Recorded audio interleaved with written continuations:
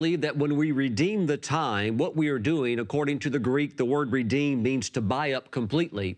When you get up early and pray, you actually buy that day out so that that day is full of victory. The word redeem in the Greek also means to rescue from loss.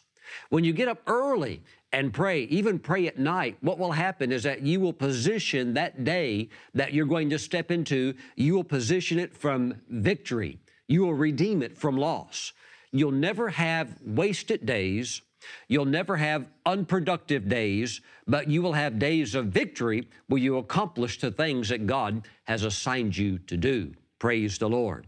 I really believe that the Apostle Paul was a man that wasn't sleeping for 9 or 10 or 11 hours each night, but I believe that his sleep structure was different. It wouldn't surprise me if he only slept 3 or 4 hours, and then he's right back to doing the things that God had assigned him to do. And I think most importantly, he was praying for the churches, praying for his spiritual sons, and just lifting up all of the needs before the Lord. He had a heavy prayer plate. He had much to pray about. He reminds me in many ways of a more recent man who was named Saint John Vianney, and he was a parish priest in France.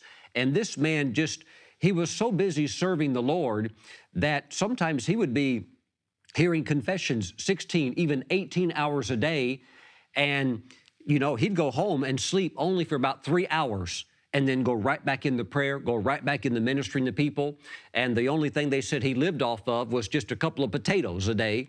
And so he was just serving the Lord, living for the Lord. And people would stand back, and those who knew him, they would even say, how does he have so much energy? How does he survive on such little food and such little sleep? I believe he was doing the same thing that the Apostle Paul was doing. When you tie more strongly into the Lord, when you are really tied into that vine, that life that's in that vine, the life of the Lord, flows out into the branches. I believe it affects, of course, your spiritual life, but I believe it affects your mind, the way you think. I believe it even touches your body, and you don't need as much sleep as you think you do. Praise the Lord. So these are things that we are exploring. These are things that we are tapping into by praying, and not just praying, but praying particularly at nighttime, early in the morning while it's still dark outside.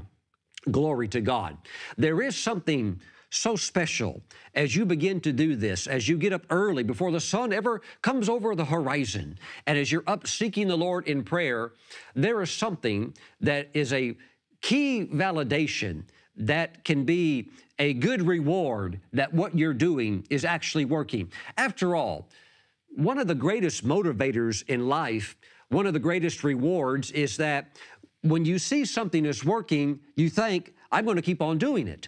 If you're trying a certain exercise program or certain diet, and you're like, hey, I'm really responding well to this, what is that? That is a great motivator. In other words, if it's working and you see viable results, you're like, well, that makes me just want to keep on going. I'm going to keep on doing this. I might even increase it, okay?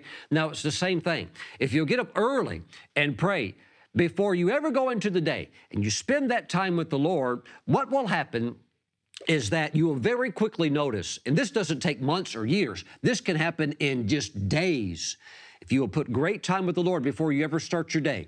Now, you go into that day, and you sense, I want to be careful with the word feel, but you will sense the presence of God, and what the presence of God will do is that it helps govern the way you talk.